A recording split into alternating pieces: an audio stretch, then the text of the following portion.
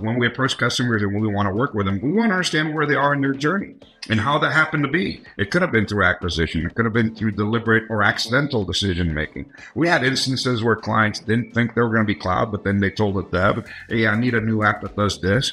And they built it on the cloud. And next thing you know, it blew up, and that became their business. And all of a sudden, they're accidentally in the cloud. And that's happened, right? So we want to know how purposeful, how intentional, and where in the maturity model you are. And then we want to get to know where you want to get to, right?